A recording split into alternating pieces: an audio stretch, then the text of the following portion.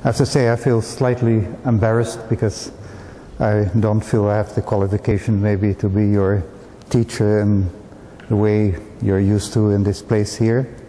My name is Boudewijn Walraven. I have been a professor of Korean studies at Leiden University in the Netherlands for quite a while. And since last year, after I retired from Leiden University, I've come to Songheungwan University. In a way, it's fitting, maybe Confucian University. Today, doing this talk about the relationship between Buddhism and Confucianism, especially in the Joseon period, so roughly between 1400 and 1900.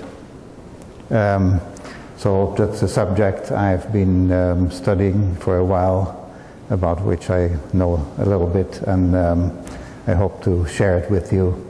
And the main thrust of this talk will be that the position of Buddhism in this period, the 500 years of the Joseon dynasty, has often been painted in rather negative terms as a period of decline, of oppression of the Buddhism. But I think there's good reasons to nuance this, and we cannot entirely deny the existence of certain negative factors influencing Buddhism in this period, but I think at the same time there are a lot of positive things, and I would like to concentrate on these things. So here in the first picture you see on the left, of course, a Confucian scholar, and behind his desk, and on the right a Buddhist monk by famous painter Kim Hong-do. Some of them you will have recognized his style already. And there are interesting details actually in the picture, but the picture will come back once in the course of my talk, and then I'll look at these details. First, maybe it's good to repeat, I think most of you will know about this, but a little bit about the history of the relationship between Buddhism and Confucianism in the Korean history. So right in the beginning, in the period of the Three Kingdoms, Buddhism and Confucianism came in almost at the same time, and in some ways I think it was even Buddhist monks who brought some certain parts of Confucianism to Korea. And there was a kind of period of harmony. No one saw that these two systems were in conflict with each other. And this goes on also in Koryo, let's say from the 10th century to the end of the 14th century. There was no great conflict. So many famous Confucian scholars of this period, they were also Buddhists. They had a deep knowledge of Buddhism. They wrote poems in which they expressed appreciation for Buddhism. Then at the end of the Koryo period and the beginning of the Joseon period, around 1400, this started to change, because then in a way you have a new form of Confucianism, so Neo-Confucianism. And although Neo-Confucianism is said to have been influenced by Buddhism, it took a different attitude towards Buddhism. In a way that's logical, because it had been influenced by Buddhism, it was a much more comprehensive system, which in a way was much more competitive with Buddhism. So Confucian scholars started to distance themselves from Buddhism. And when there was a new dynasty, this new Confucian attitude became the guideline, you could say, of the new dynasty. And so all kinds of measures were taken. I'll look a bit at some of them in the next picture, but against Buddhism. In spite of that, Buddhism survived, but it was pushed out of the public sphere, you might say. but it survived in the private sphere of the people's homes and in their private life.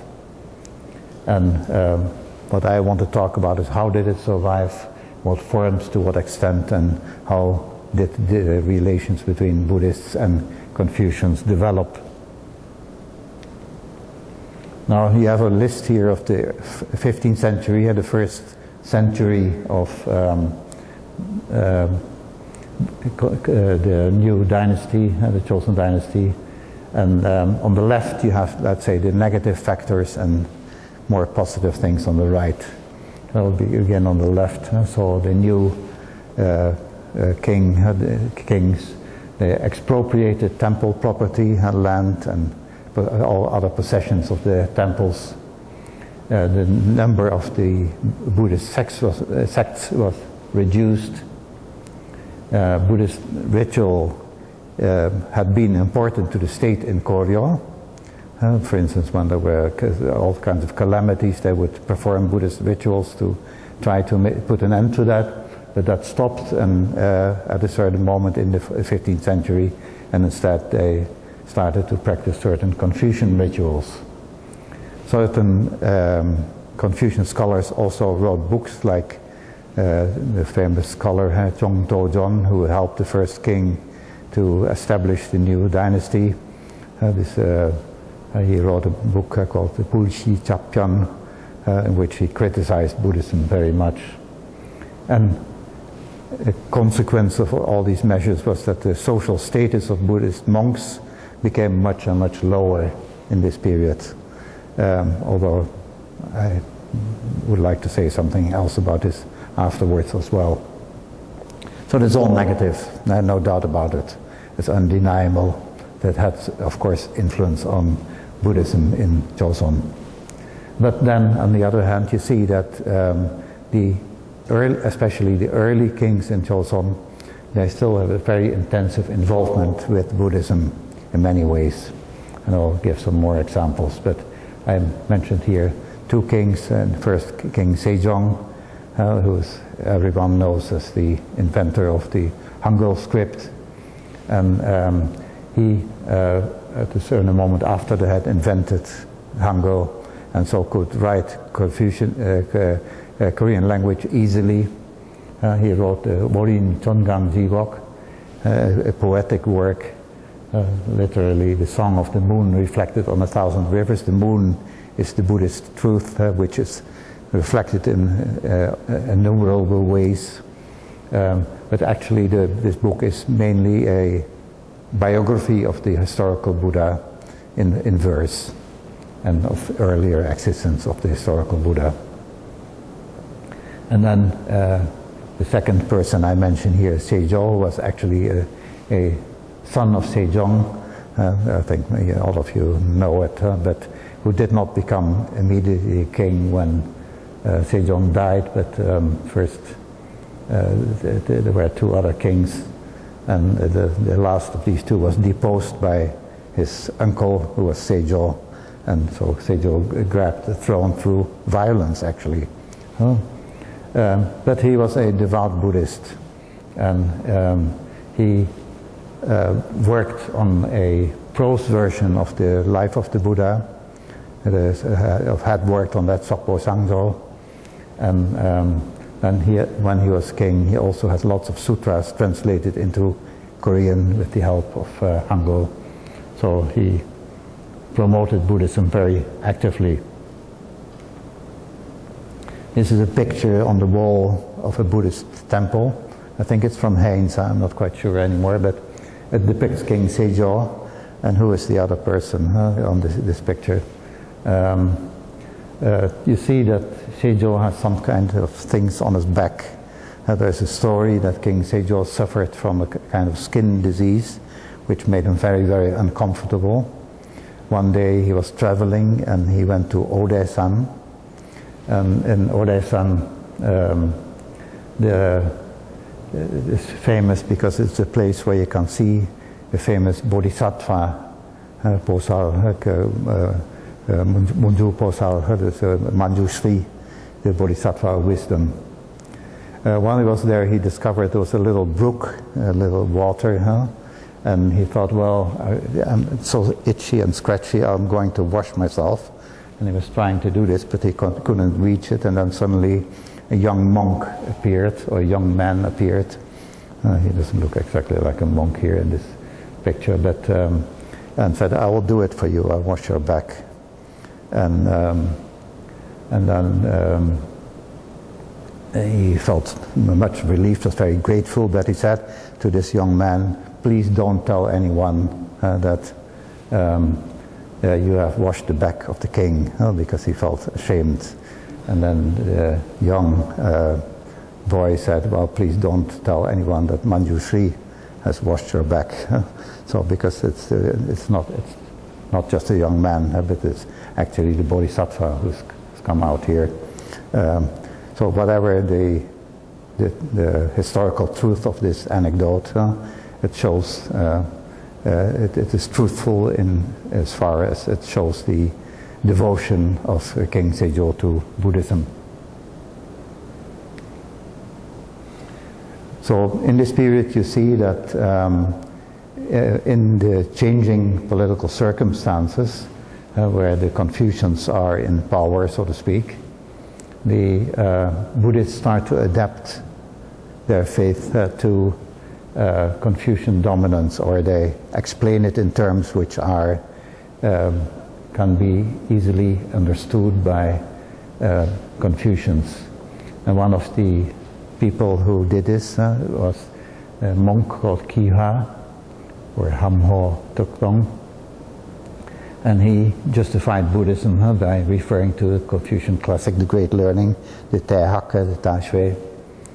And I just read what's written here.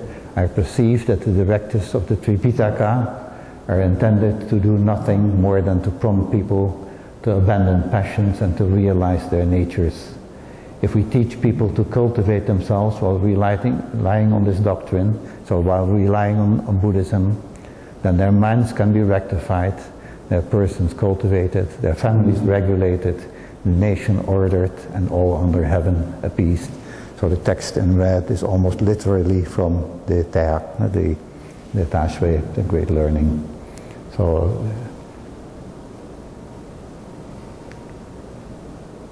another famous monk who tried to explain Buddhism in terms that were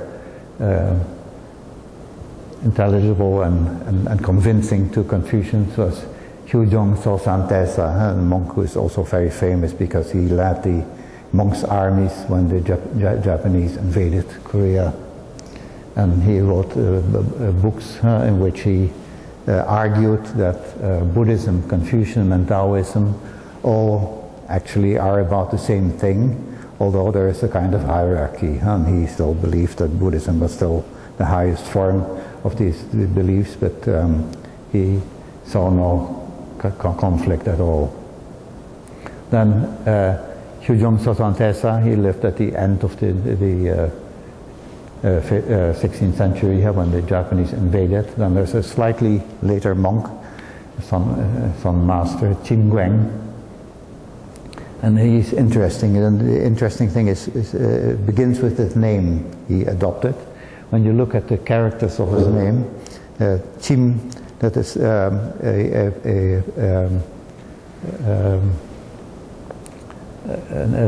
pillow on which you rest your head, and Gueng is to use your arm as a pillow. And where did he get his name from? He got his name from a Confucian text, a text written, or well, maybe not written, but containing the pronouncements, the sayings of Confucius, the no, the Lunyu analects in English. And Chim Gueng wrote a poem, and the eating of coarse rice and the drinking of water, the using of one's elbow for a pillow, Chim Gueng, joy is to be found. Wealth and rank to me are as passing clouds.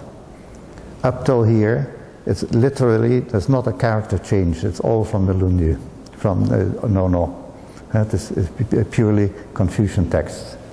Then he adds just one line, aspiring to the golden days of Amitabha, the Buddha Amitabha of the Pure Land.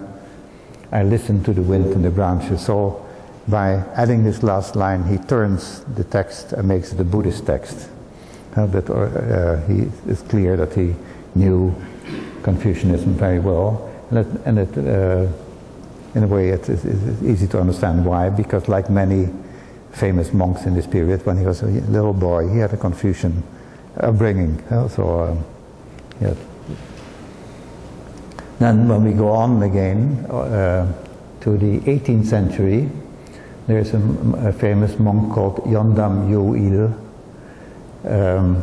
and he had lots of contacts with Confucian scholars, and he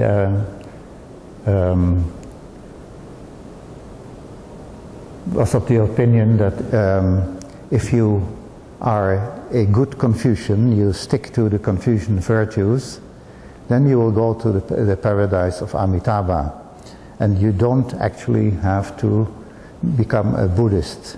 Just being a good Confucian is enough to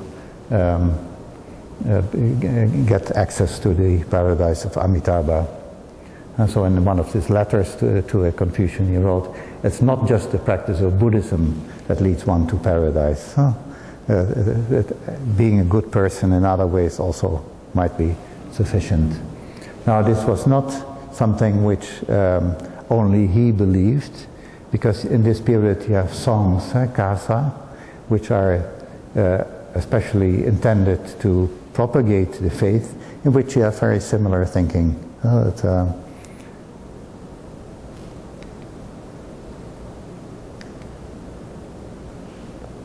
And certainly Confucian virtues often are, or so-called Confucian virtues maybe I should say, are often mentioned in these kasa. So there's a very famous of these kasa from this period. It's called Pil Pheshin Gok. And there it says, if you want to go to the Pure Land, then people are interrogated and they're asked, did you do your utmost and loyal service to king and country? So have you been showing the Confucian virtue of chung, loyalty? Or were you filial to your parents, and did you uphold family customs? And have you shown hyo, filial piety, to your parents? Because only if you have done so, then you are fit to go to the paradise of Amitabha rather than to one of the hells where people are punished. So the virtue of filial piety, I cannot say that it's entirely a Confucian virtue, but it's certainly very important in Confucianism. Up to a point, I think it is generally in almost any human society. People say that you have to do well with your parents. You have to obey them and be good to your parents and so on. But and you certainly also have it in ancient Buddhism already. But certainly in the Joseon period, because Confucianism was the dominant ideology, it was stressed more strongly. And they did this, for instance, by printing a sutra, Pumo Endung Yang, the sutra which states that you have this enormous debt to your parents for all the things they have done for you as a little child, but also later in life. And the pictures I am going to show now actually I took at the Jogwesa here in Seoul, where at a certain moment there was a kind of campaign to promote this kind of idea. So, and you see that the mother is taking care of the child, the small child. So she swallows the bitter things and gives the sweet things to the child. It says underneath. And the left picture is maybe about changing child's diapers and putting it to sleep nicely and so on. And then of course on the right side you see how the mother nurses the child. So that's all when the child is quite helpless. But here you have an old version of the sutra, this printed during a very bad picture actually, unfortunately, but they made several editions. Actually, as early as the Koryo period, you have an edition, and then in the early Joseon dynasty, and then later on in the Joseon dynasty as well. And actually it's a king, King Cheongjo, who at a certain moment has one new edition made of this sutra. Now, I stressed that in the first pictures, by my choice of the first pictures, that the parents do a lot for a child when the child is small, but the child actually always remains a child in the eyes of the parent. So the care of the parent never stops. And this is what you see here. You see two people, and actually the person in front is also already bent with age, but the mother still follows and says, take care, take care. Huh? So it is still the child who walks in front of the mother here. This picture, is, by the way, is from a mural on Songgwangsa. And the funny thing is that you see Songgwangsa itself depicted also, the famous temple in the south. Then, so Hyo is stressed a lot, but also Chung. And you have in Buddhism also people who are regarded as great examples of loyalty, of Chung. And sometimes you have Pyo Chung Sa, that's more about the text you have here, but a different character at the end, which is used for Confucian-style shrines. But this temple, near Miryang in the south, actually is devoted to Buddhist monks who fought against the Japanese, and so they, which brought a lot of credit to the Buddhist cause, actually. Oh, you have here a description. Well, it's a bit too long, maybe, to read all of it, but it basically tells that originally there was a separate shrine outside the monastery, and at a certain moment they decided to move it into the monastery and make it in a way even more Buddhist. The people worshipped in the old shrine were also these Buddhist monks, but now they even worshipped in the temple itself for this Confucian, and Confucian between quotation marks, virtue.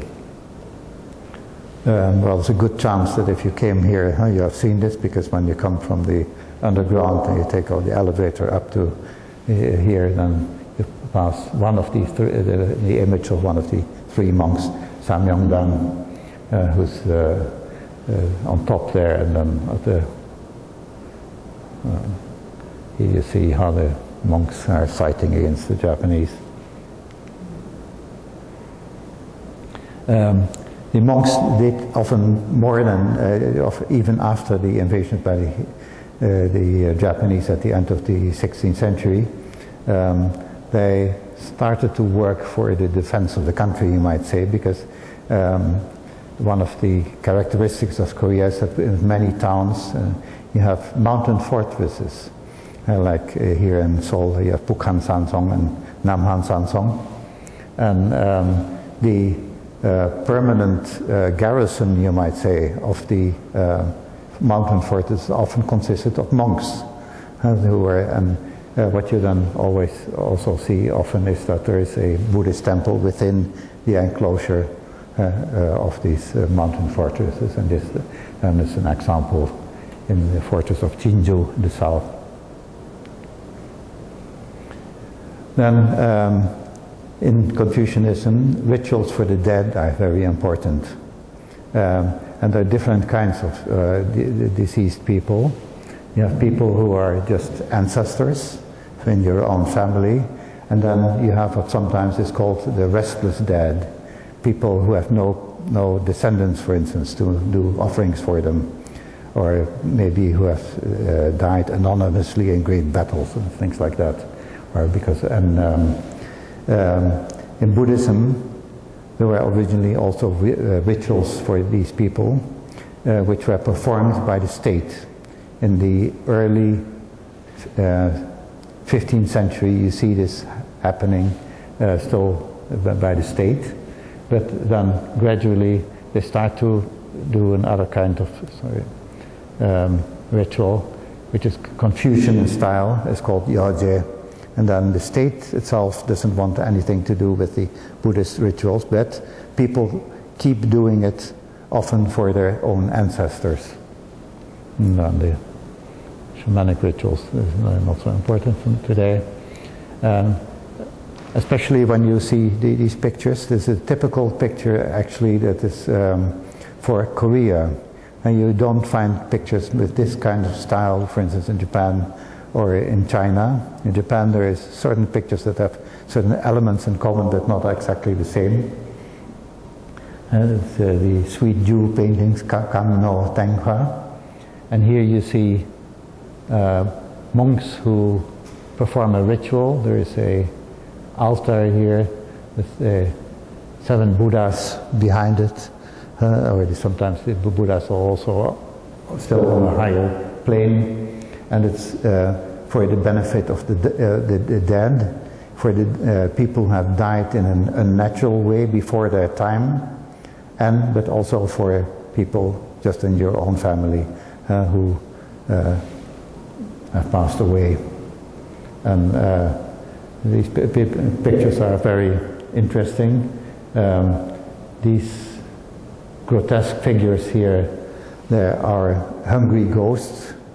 There's people who are in a kind of state of purgatory and have to need special attention to be saved. And what you often see at the bottom of the picture is scenes from daily life, which includes people who die in an unnatural way, like this gentleman here who is about to be eaten by a tiger. So you have many different variants of these pictures. And here you see, for instance, also a scene of battle. It's kind of interesting because they're using guns, so Western weapons. And another thing you see also in these pictures here, these people look suspiciously like Confucian officials or Yangban.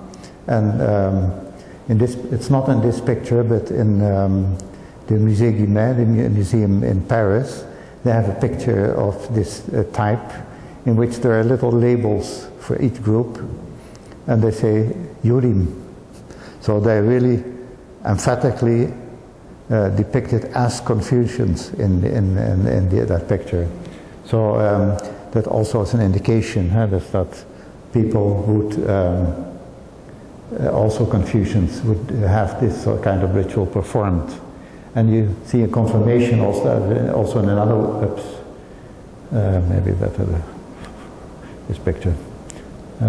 Here you see people who were mourning, so the people who have a family member who has just passed away, and the monks are performing ritual.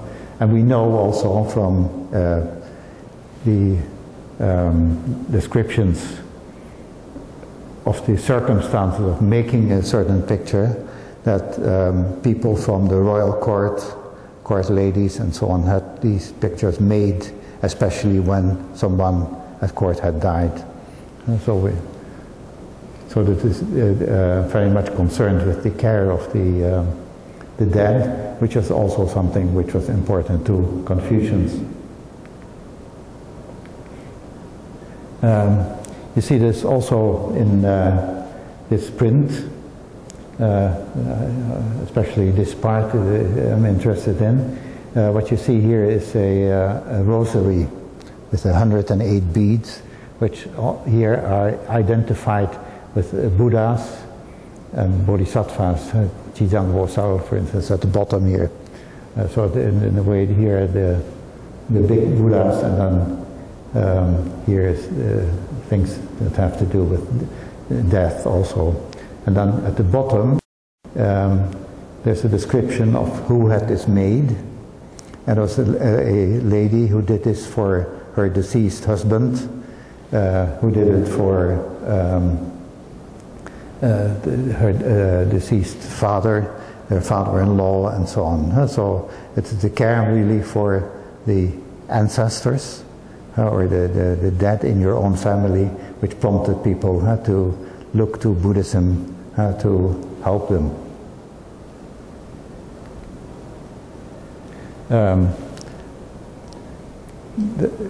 In a way, this is Confucian, but there was a kind of course, Buddhist representations what might happen to you in the afterlife, after you had died, and in that you have either the possibility of being reborn in the Pure Land of Amitabha, or you might be punished in one of the hells, Jiok.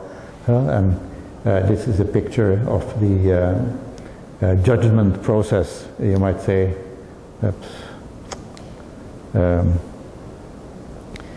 And you see there are 10 judges in the underworld, and they have their own staff, which is the regular bureaucracy, which in a way would be understandable to Confucians, who are themselves bureaucrats. And then here you see the people who have died, who are brought in by these fearsome-looking guys, and are treated in a way like criminals were treated in the Joseon period, with this board around their neck, a kal, also called in Korean.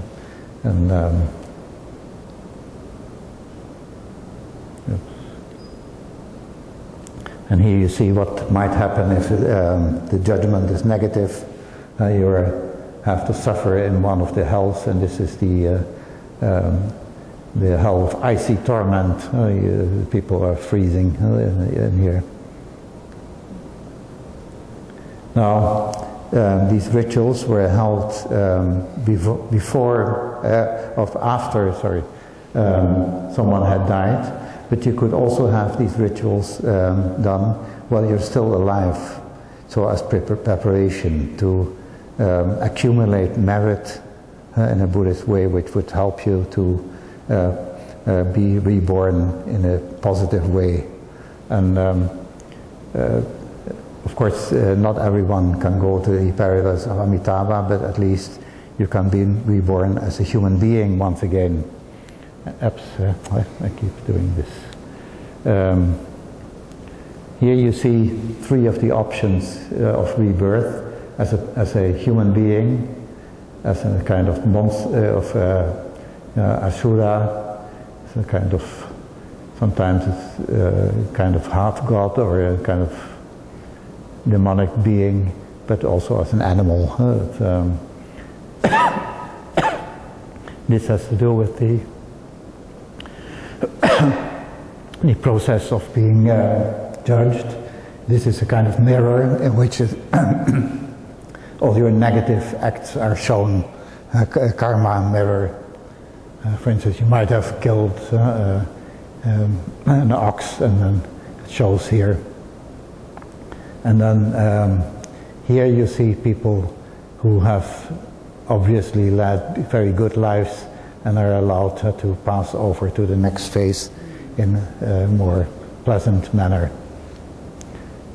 This Yesu Gyung, by the way, has nothing to do with Yesu, Jesus or something, but it is preliminary preparation, practice to avoid being reborn in hell.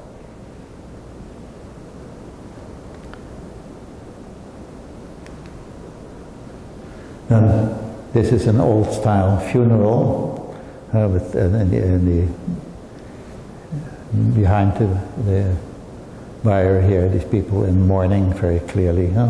So this is Confucian style. Most of these old-style funerals are in Confucian style, but actually when you look at the decoration here, you see a lot of Buddhist influence.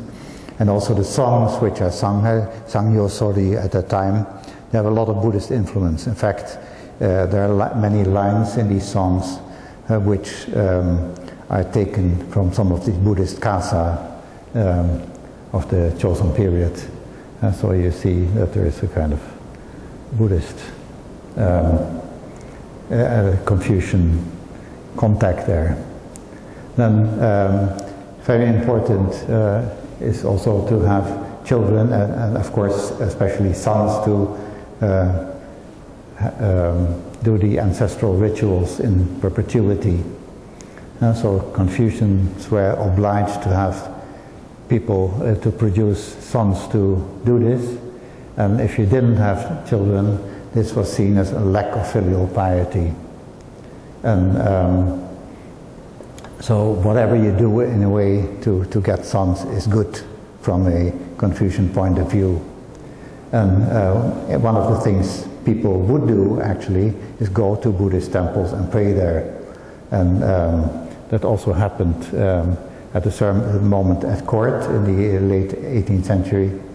And then a son, a young prince, is born, and King Zhongzhou himself, he is very grateful to the Buddhists who have assisted in this view.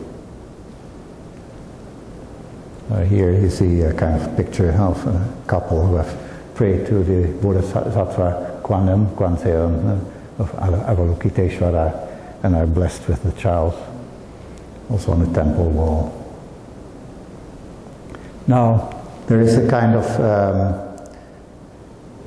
narrative that has been accepted quite for a long time, is that in the Joseon period, Buddhism goes downwards all the time, becomes also very poor because of so much land has been expropriated from the Buddhists, and then so the monks become very poor and have to do all kinds of trades just to stay alive. It's not completely untrue, but it's a half-truth. When you look at temples and you look at paintings of the Joseon period, you see that the paintings are very sumptuous. They're beautiful, obviously not cheap things, and there must be influential, well-to-do patrons behind pictures like you see here. The same goes for books, actually. When you see that there are quite a few books printed at this time, books which are written in Hanmun, which is not for the uneducated, then you realize that there were patrons who had both the money to subsidize the publications of these books, and on the other hand also were able to read text like this.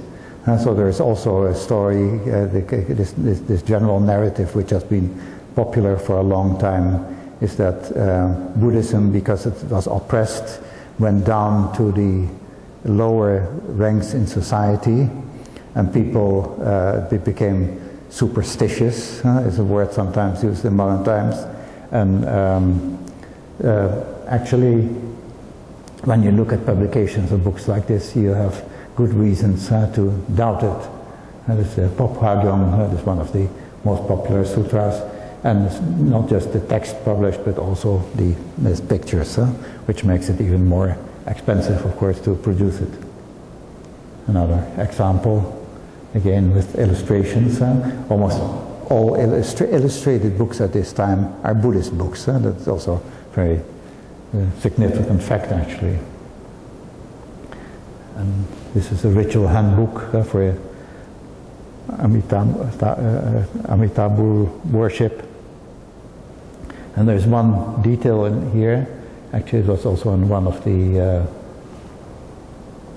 other books. In books of this period, you often see that in the margin you have names of people who have paid for it. And the interesting thing is that sometimes these people are lay people, in many cases, but there are also cases that monks pay for the publication of the books, and sometimes they even add why they pay for it. And then it appears that the monks also paid for the benefit, they paid for these things to benefit their original parents, the parents who had given birth to them. And so the original idea, I think, in Buddhism is that when you become a monk, you leave your family, chulga, and you take another family name, Sok, like Sokamoni, the historical Buddha, but they don't cut the link with their natal family completely, which is very good, of course, in Confucian eyes.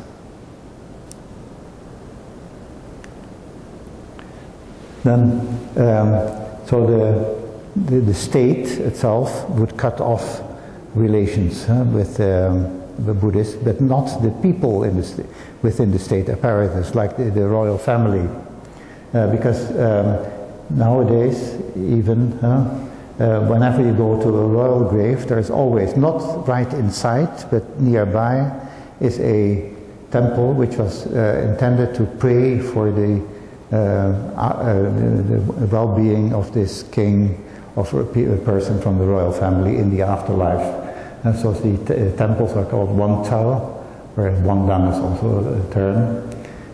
There's a quotation here for Charles Allen Clark, who was a Christian missionary in the beginning of the 20th century, and he wrote, it's interesting to note that even now, and then he's talking about the 1920s, wherever you find a tomb, you are pretty sure to find a temple just over the hill. So not right inside, that's also important, so to keep up appearances, but nearby enough that one monk at a certain moment could say that the people in the grave could hear the preaching that was in the temple, so that there would be benefit even after death from the proximity of the temple.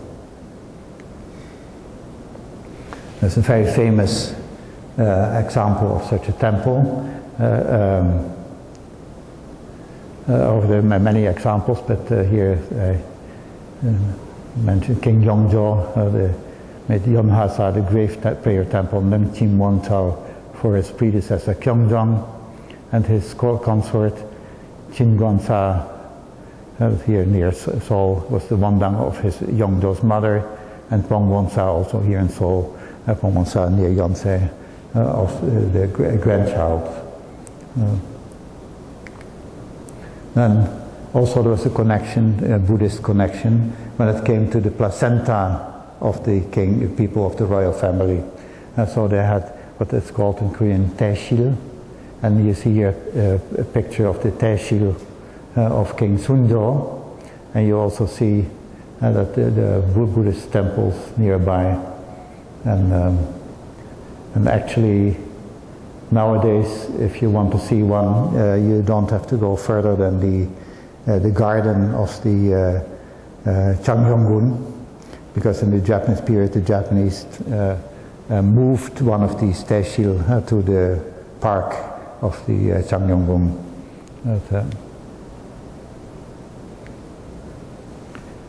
And then King Chongzhou, I think most of you will know the story of the son of King Yongzhou, who was Chongzhou's father, who at a certain moment became probably a little bit mad and then was killed in a kind of gruesome way, locked up in a rice chest.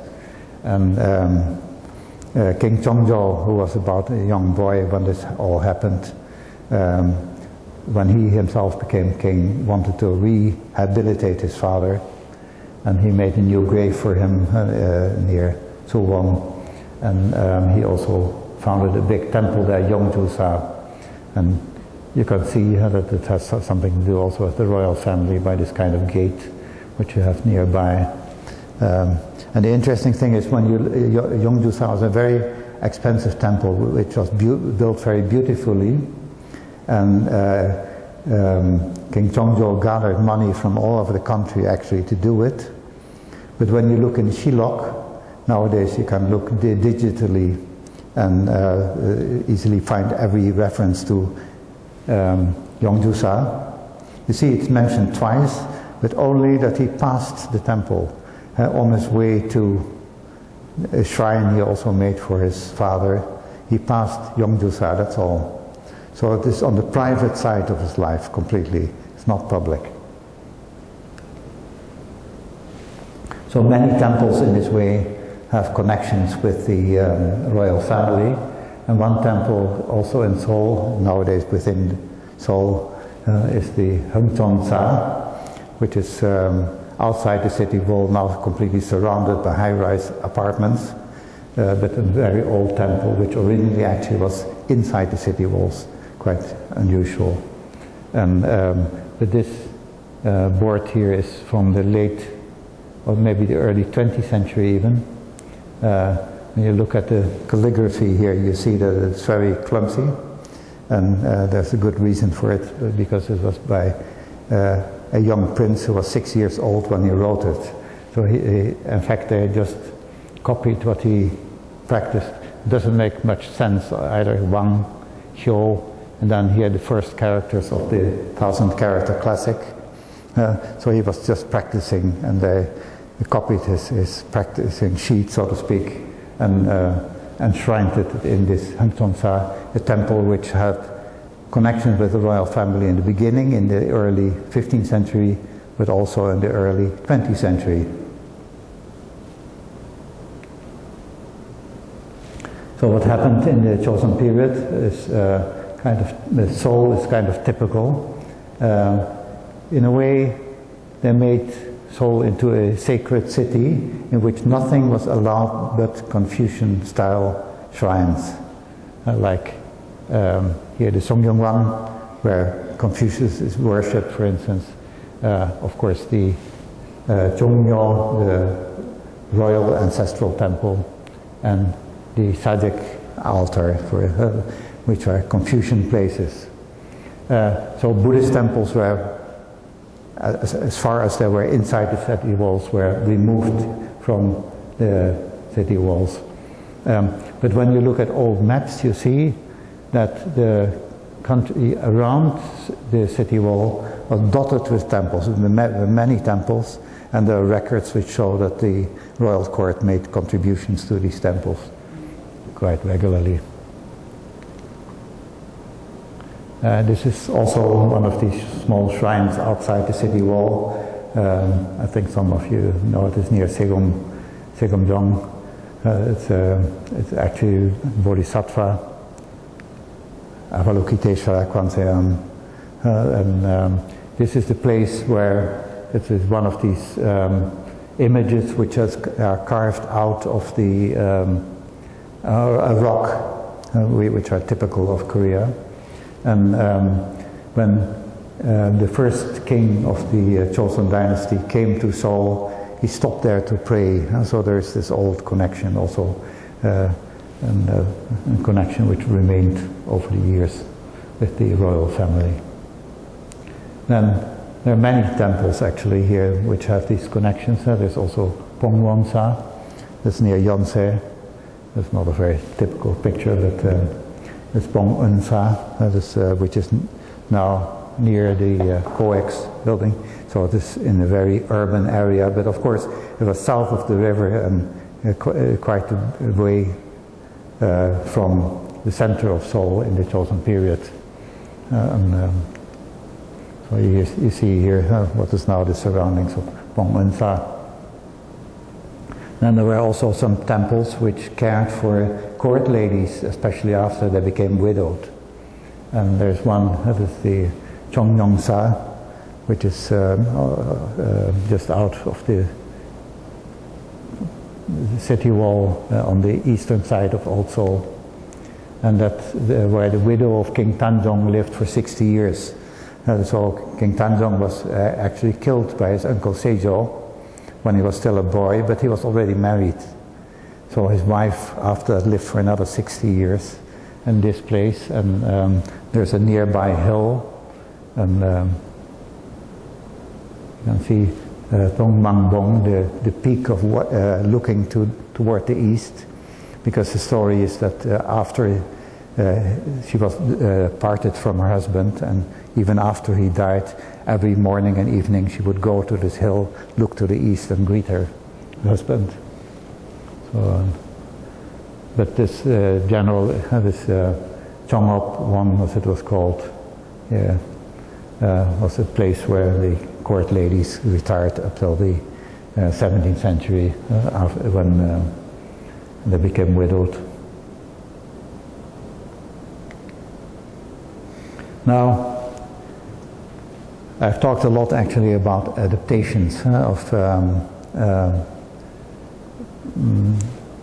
Buddhism to fit within a Confucian-dominated context. But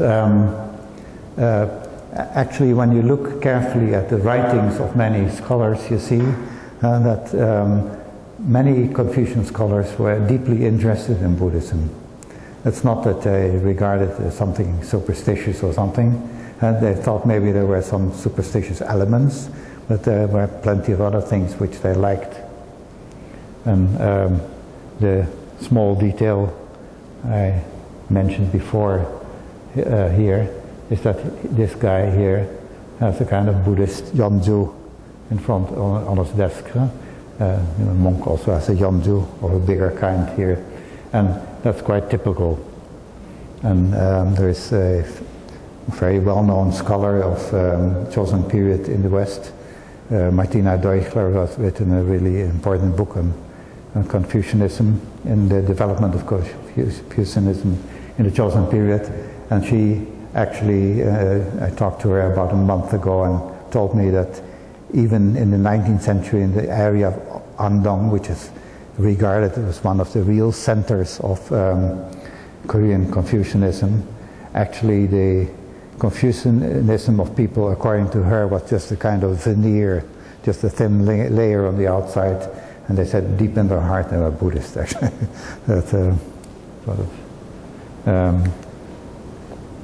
Now you see many examples, actually, if you care to look for it, of Confucians who had a good knowledge of Buddhism. And one of the pieces of evidence I have is this person, Kim Man-jung, who is very well known as the author of Kuun Mong, the Cloud Dream of the Nine. And he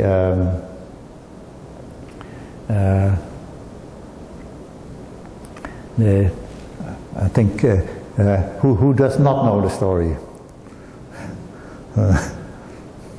So I think everyone knows the story more or less. Huh?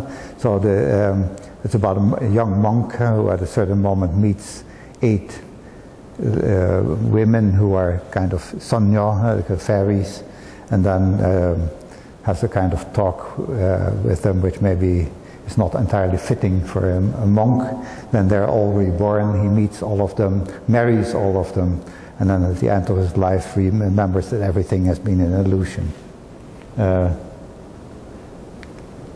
Now the structure of this whole book is based on a sutra, the Diamond Sutra, the Kumbangyong.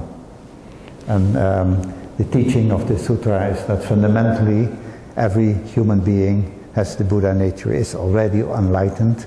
The only thing is we have not realized it. So we need a kind of circular journey in a way to come back actually at the point where we already are, and then we know that then we have realized our enlightened nature. And this is said there's a direct quotation from the sutra at the end. All is Dharma, illusion, a dream, a phantasm, a bubble, a shadow, evanescent as dew, transient as lightning, and must be seen as such. So this is nothing what we around us has any reality actually. The only real thing is this kind of deeper truth, which you only realize after a certain while. And this the protagonist, the hero of this novel, realizes it after he has had this meeting with these. He has met again all these women he met in an earlier life. It was an incredibly popular story in the Joseon period, and you have many pictures of it also on screens, painted like here. He has the monk meeting the girls, and then but also in embroidered screens, for instance. Another famous example, Dasan, so no doubt one of the greatest figures from Korean history. That is a man who wrote about so many different subjects, and who has been described as a kind of Confucian. He had also an interest in Catholicism, so there's certain people who are absolutely convinced up to this day that he was a kind of secret Catholic after a certain moment. And there's also some people who wonder, wasn't he really a Buddhist? Now I think maybe asking to make a choice between these 3 things is not the right thing, because actually what you see in East Asia often, that people follow different paths at the same time. So that there's no need, the need you have in Christian countries to just make one choice and abjure all the other possibilities. But one thing is that he had a deep interest and many contacts with Buddhism all through his life. But he made sometimes statements that seemed a little bit conflicting. So for instance, when he was serving at court, he once had to advise King Chongzhou what to do with Buddhists. And then he said, as for monks and nuns, they have been notorious since olden times for exploiting innocent people, using talismans of pujok and chanting invocations. So there's a negative view, you might say. But it is not what he himself found in Buddhism in a way. I'm sure that he didn't approve of this side of Buddhism, but there were plenty of other sides which he didn't mention during his talk with King Chongzhou, who by the way himself was quite sympathetic to Buddhism.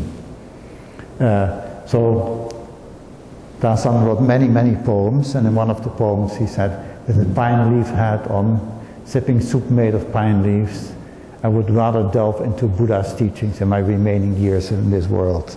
So this is a very strong statement in favor of Buddhism.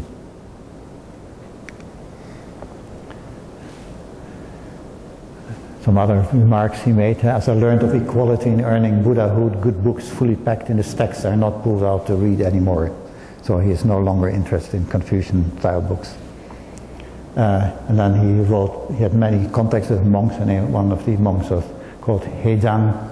And these letters and poems he exchanged with this Heijang were collected in a book called Record of Looking at the Moon. And that's Kyun Wolchop. And it's typical that he actually warned Heijang when he had made this book not to show it to everyone. So there was a kind of taboo a little bit on showing publicly that you were a Buddhist, but privately he certainly was very much interested. Then Dasan also supported monks materially by organizing a kind of mutual aid societies, and he was a good friend of famous monk Cho-yi, who was a big name in the tea cult in Korea. Another person who had favorable views of Buddhism was the Taewanggun, the father of King Kojong, who you see him here on the official portrait and on a photograph. A man who's often depicted very negatively, but in many ways an interesting person, an intellectual, a painter, someone in a way who deserves attention. This is in Pongwonsa.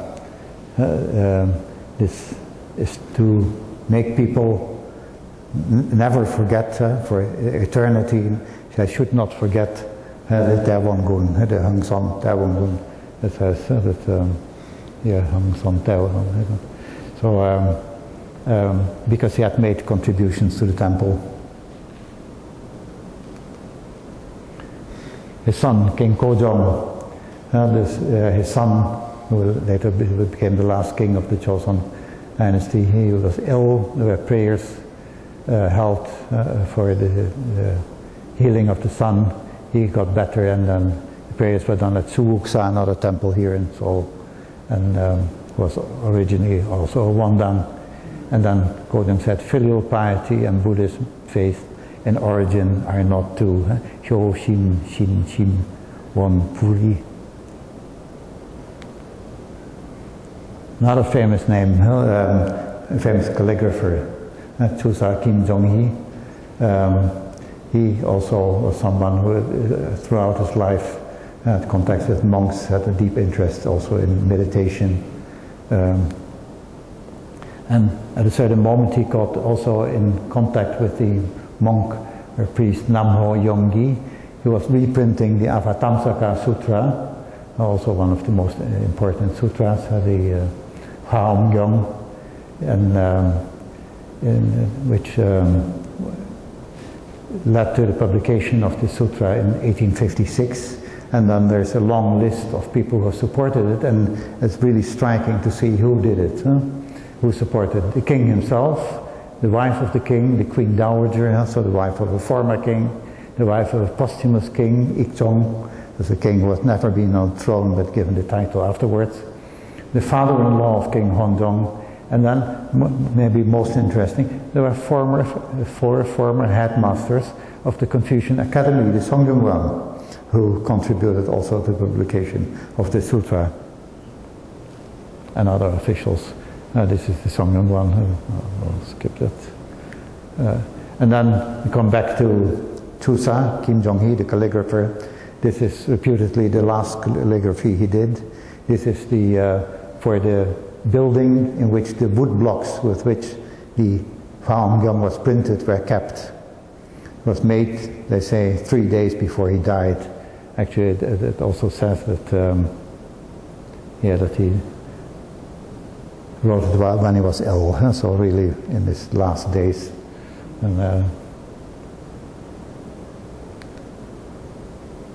And Kim Hong-do, one of the most famous painters of the Joseon period. When you see this picture, it's almost impossible not to believe that he had a deep appreciation for Buddhism. I think there's a kind of atmosphere which is really fantastic, I think. Another very interesting person, another painter, but also a great intellectual, is Cho Hee-ryong, who was not a young one, but a Chungin one, not to be under the young one, but a very learned person and a good painter. And he, in a way, he always remained a Confucian, but he would read Buddhist texts all the time, and have a certain appreciation, especially for the style. And he says the Buddhist teachings are not different from those of Confucianism. What is the difference between the Buddhist striving for the perfections, paramitas, and Confucian self-cultivation? None, of course, a rhetorical question. So, the traditional image of Buddhism in the Joseon period, which is even held by not a few Buddhists, is that it was an oppressed and degenerated Buddhism. But there are many things which go against this idea. There is continued support, for instance, from people who are high up in society. And there have also listed a few more arguments here, briefly. For instance, there are many stone monuments for monks erected over the ages, Pisok. And when you check who wrote the text there, it's very often Confucians who did it. They like to do it. And it is actually, they're the most common among the authors of these stele inscriptions. Then Inam Ha was one of the early scholars of religions in Korea. He notes in his book about Buddhism in Korea that sun meditation was very popular among 19th century intellectuals. In the second half of the Joseon period, you see also in Seoul several lay associations who publish books which have to do not so much with sun meditation, but Pure Land worship. So the worship of Amitabha, the invocations of Amitabha. And these are books which are published in Chinese and Hanmun. And the prefaces of these books are often written by Confucians, who start often to note that there's a difference between Confucianism and Buddhism, but, and then they start to point out the common points. So altogether you see there are many interfaces for Buddhist-Confucian contact and dialogue. And it's hard to believe actually that really Buddhism had degenerated completely, as some people often say, to something for the lower classes, for the common people, and become, as a consequence, superstitious. This is partly because at the early 20th century you had many people who were trying to modernize, and they had a kind of modernizing discourse. Actually, one of these people was himself also an interesting and important figure, Man He, Han Jong-un, the poet. But he rejected many aspects of traditional Buddhism, and wrongly, actually, I think, from this kind of modernist perspective. For instance, he wanted have nothing to do with the worship of Amitabha, for instance. So he thought it was superstition, and he also didn't believe in reincarnation, for instance, which is kind of interesting. Sometimes I ask myself, well, how do you define whether someone is a Buddhist or not? And then some people would say, well, we believe in reincarnation. It's very basic, but he didn't believe in that. And still he's very respected. But anyway, in a way, his influence on our image of the Buddhism in the period between 1400 and 1900 has been too much negative, I think. It's the time to rethink this, and actually there is a new kind of consensus emerging at this moment. So there are many books you might still find the old narrative, but the many scholars both outside and inside Korea now, I think that Chosun Buddhism was much more vital than it is often given credit for, and that's in a way which has had consequences for the 20th century and also for the 21st century, because the basis actually of Buddhism was much stronger than we have sometimes thought. Okay, no, I don't think that anyone, maybe if you want to study more, then you can do it maybe with these titles, but here's why I stop, and if there are questions, I will be very happy to answer the questions. Thank you.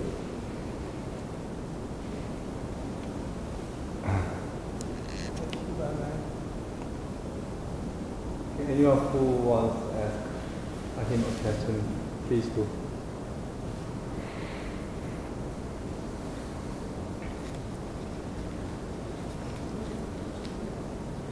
See, let me say something.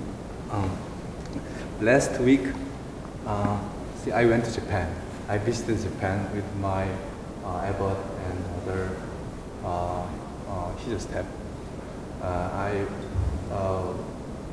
visited temples in Kyoto and Nara and Yasuka cultural area. So I saw many Buddhist remains or relics or artistic paintings of bodhisattvas remained there in good condition. And contrastingly, compared to Korean situation, we don't have we don't have that much of statues or other Buddhist remains in Korea. So, as a Buddhist, I felt kind of respect to Japan and the Japanese monks and the Japanese Buddhist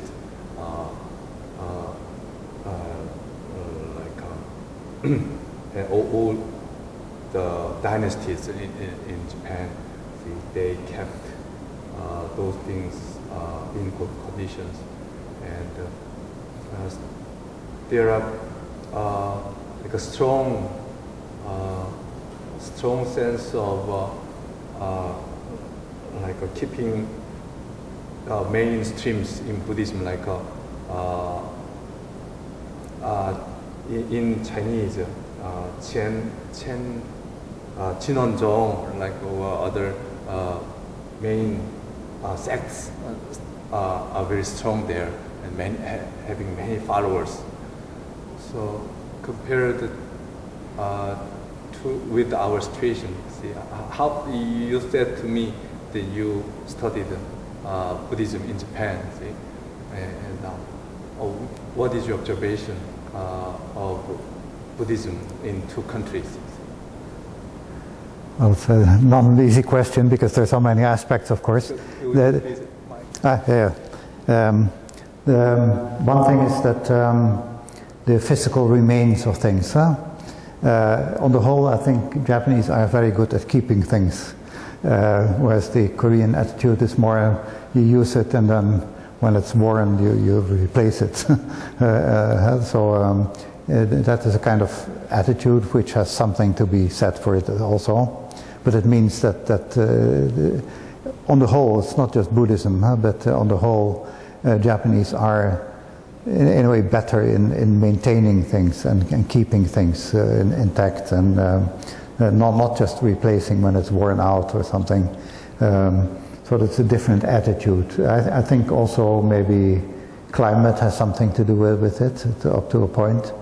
I think the extremes of the Korean climate, very muggy and warm in summer, very cold in winter, are not conducive to keep lots of things. So that's not entirely, has not so much to do with the attitude of people, except in general, not with their attitude towards Buddhism.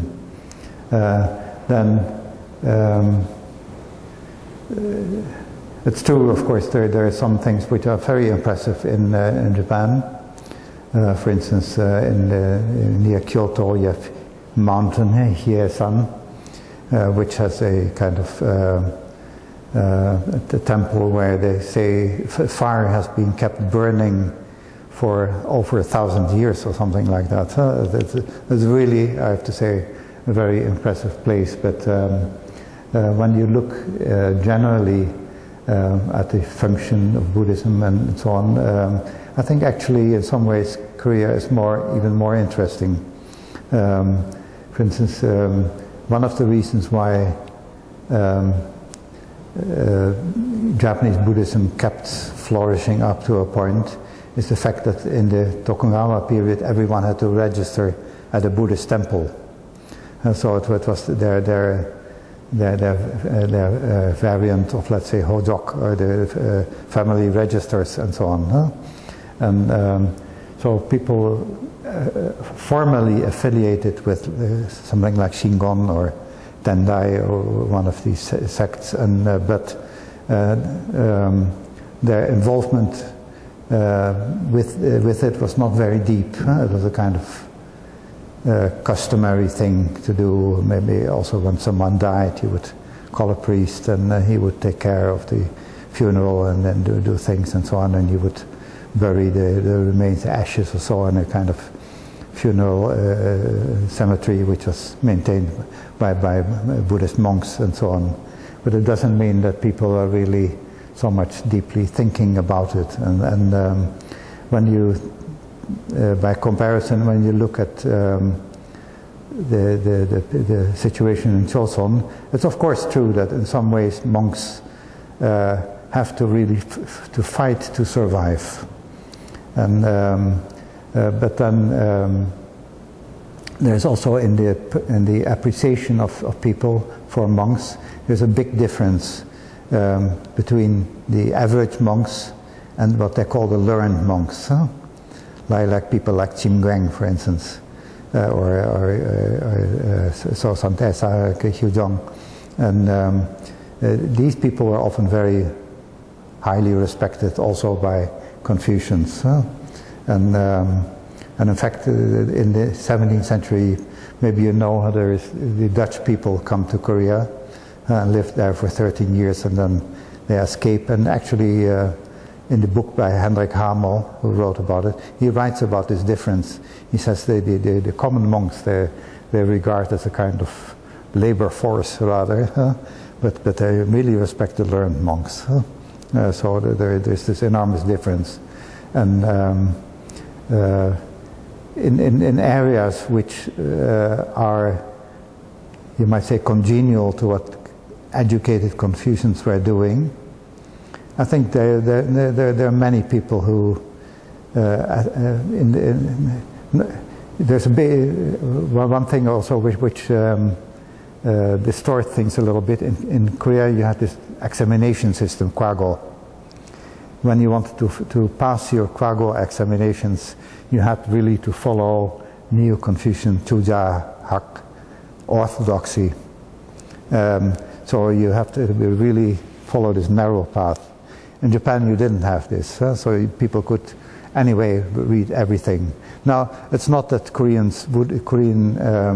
scholars wouldn't read everything, but they would keep quiet about it, at least when they were writing essays or when they're writing formal things to the government. So only when you have, let's say, private writings or poetry or something, you see actually what they were reading in reality. And they would read Taoist books, they would read Buddhist books, and so on. And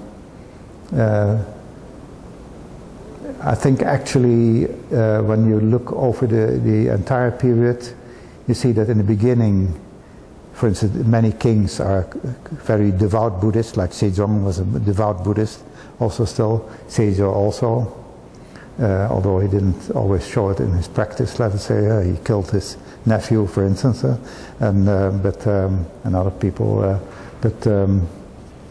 yeah, maybe that's politics. But then in the same period, sometimes Neo-Confucian scholars will attack Buddhist temples and shamanic shrines also. So it's a bit violent.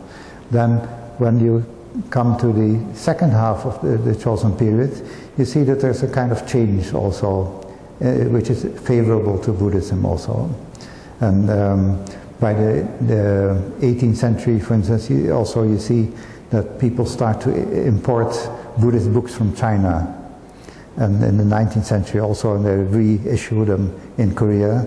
And at the same time, you have, at that time, the kind of widening of people with education.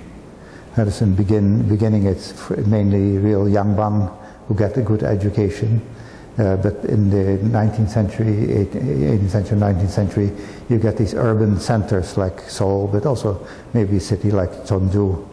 And you have many people there who start to read, and they're almost uniformly also interested in Buddhism. So I think a lot more study of what they were writing in their private writings can help us to understand really the position of Buddhism in the Joseon period. And I think eventually sometimes the interest they had was deeper than, let's say, average interest in Buddhism in Japan, where Buddhism was more still a part of official life also, that's for sure. But in spite of that, I think the Korean people had a kind of more intense relationship with Buddhism in some ways, I think. Certainly intellectually.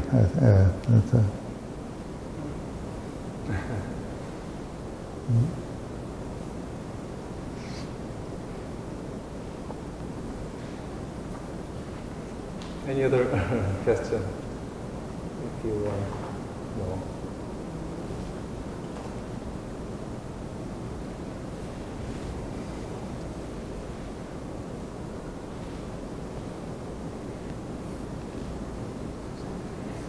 Let me ask another question. See, Confucianism in Japan. See, how much did Confucianism give influence in generally in Japanese society?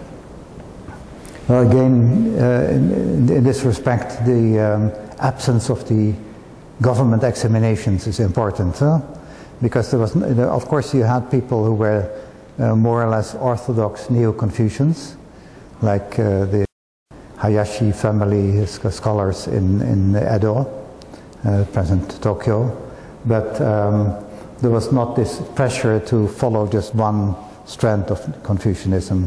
So there's more diversity to begin with. For instance, an important form of Confucianism is Wang Yangming, but it was not orthodoxy in Korea. So if you would write a government examination essay, you had better not mention anything about Wang Yangming. In Japan, of course, there was no problem with doing this. So in a way, it was easier in Japan to develop a kind of variation in forms of Confucianism. That's actually what you do see. And you see also kind of hybrid forms sometimes of belief, where it's difficult to say, well, is this still Confucianism, or is it more Buddhist, or is it maybe a kind of early example of what we nowadays call new religion? For instance, you had something which was popular among merchants, Shingaku, the heart learning, which certainly was partly Confucian influenced, and but also had elements of other faith in it, and so there's an enormous variation. In a way, makes it interesting. In a way, the examination system is responsible for a kind of homogenization of public expressions of what people were thinking. Because in Korea too, of course, people would read Wang Yangming and Wang Yangming. It's a kind of strand. It's also considered to be Neo-Confucianism, but it is Wang Yangyang, and so more emphasizing inner feelings and things like that. In a way, I think a kind of Confucianism which is closer to Buddhism, maybe. But in Korea, you see there's influence of the Wang Yangming school, for instance, in Donghak thinking in the 19th century.